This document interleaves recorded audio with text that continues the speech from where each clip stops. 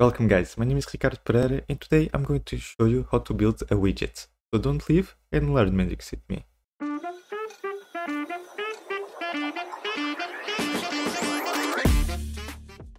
So today we are going to build a very simple widget where we can increment or decrement a value of a counter. And to do this, I just created a completely new project. So as you can see, I only have one home page and also the main model completely empty. And to start building our widgets, we can go to App and select Show App Directory in Explorer. Just click. It is going to open our folder with the project. And here we are going to right click and create a new folder. And we are going to give the name of my widgets.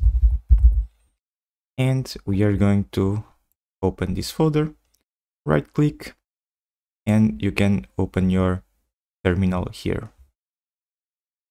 Now we need to make sure that we have Node.js and npm installed.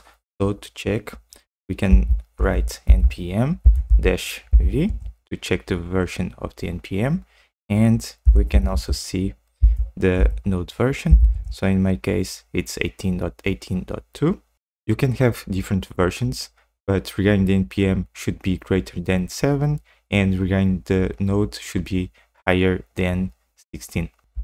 So if you have everything ready, we can start by installing one tool that will help us create the widget. So write npm install -g and write yo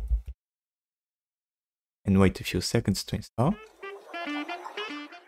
So now we can install another component. So write npm install -g and then add Mendix /generator -widget and wait a few seconds again.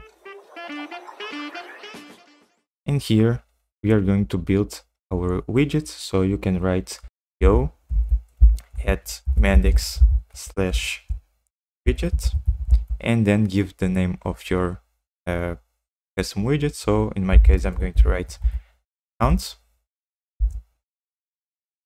And now it will execute a wizard. So you will need to give a name for your widgets. So in my case, can be count.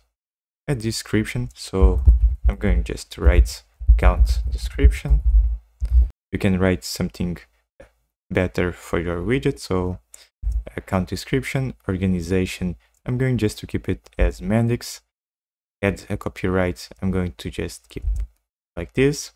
License, initial version. So it will start in the version number 1, but you can just change it to 0.0.1 or something like that. Author, I'm going to give my name. So Ricardo.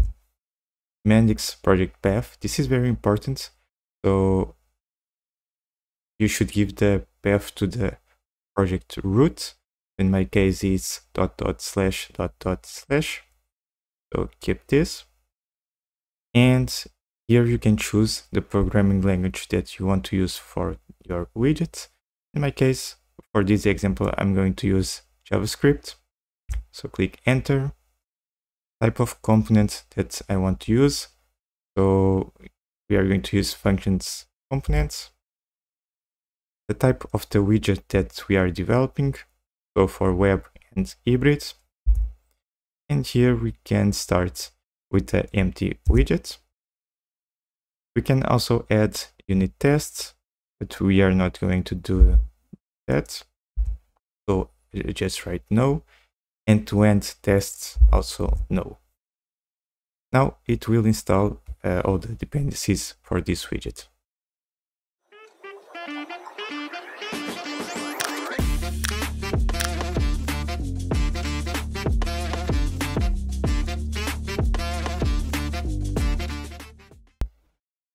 Now we can write cd and the name of the widget, in my case count, and open the Visual Studio Code or your text editor.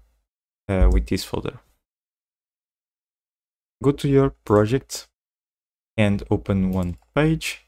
You can click just in the empty space, and then you can scroll all the way down and click F4 to update your project, and you should see the new widget on the add-ons tab.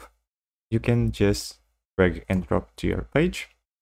If you click on the widget, you will see that we only have one text box called default value and a description sample text input. So we are going to customize everything here. So for now, you can just write something, for example, test, and click OK and start your project.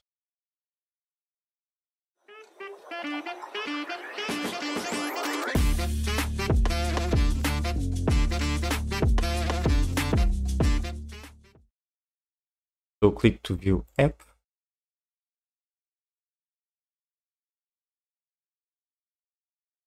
And you should see on your app page the text hello test. Now we can go back to Visual Studio Code, go to source, open the components folder, and here we have one component called hello world sample. We can change the name of it to count, and inside of it we are going to change the export function from hello world sample to count button. And now go to your count editor preview. We are going to remove all the connection that we have with the component here. So you can just delete this line and also replace this tag hello world sample with just a div.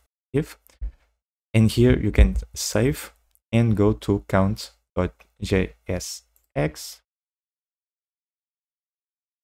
You can save and now go to count inside the folder source. And here we are going to replace this import component. So at the end, we are going to write count. And here we are going to import the function count button and replace the hello world sample with the count button.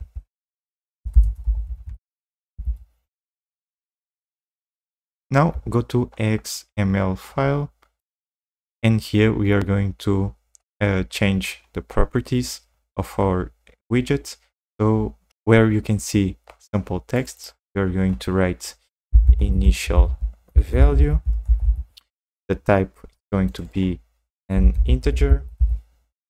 Required, we are going to change it to true, and we are going to add one more property, that is default value, and we are going to set this value to 0. Now the caption you can change to initial value, and as a description you can write initial value of the count and save the file. Now you can open your terminal, click in new, and here you can execute npm run start to update our widget. Now you can go to your studio, click F4 to synchronize with the file system. It's going to show up an error. You can just click on the widget and select update, and now you can just double click on it, and you can see that it changed from sample text to initial value and have a default value of 0. Now we are going to work on the component behavior. So go again to your component, and here we are going to import one more function, that is use state. And here we are going to change the sample text with the initial value. We can remove everything from the return, so we can open just parentheses, and here you can write div, and you can add a paragraph, so a p tag, and inside the p tag you can just write initial value.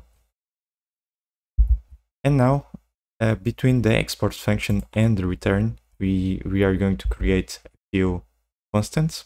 So const, we are going to write a count and a set count. So we are going to use these constants to update the value of the count. So equal to use state function, and inside of it the initial value. And now we are going to create two functions, one to increment the count and another to decrement. So write const increment equals to, and now we are going to create a function, and here we are going to set count. So previous state, it's going to be the previous state plus 1. And for the decrement, we can just copy this function, change the name to decrement, and here instead of +1, it's going to be -1. In the return, we can use buttons. So button, and here we can go, and here as a value you can add just a plus, and we are going to set a one-click function, and inside the one-click we are going to write increment for the plus button, and you can just copy again, so the increment functionality, and change it to decrement, and change the value to minus. Now we can save everything and then go to the count inside the source folder and change it from sample text to initial value. Just copy these parts and replace all the sample text. So here, save. And now we just need to change this initial value with the count. Now save everything, and if everything went well, we should go to Studio, press F4, and then execute the project. And soon the project run, we should see accounts and the buttons to increment and decrement the value.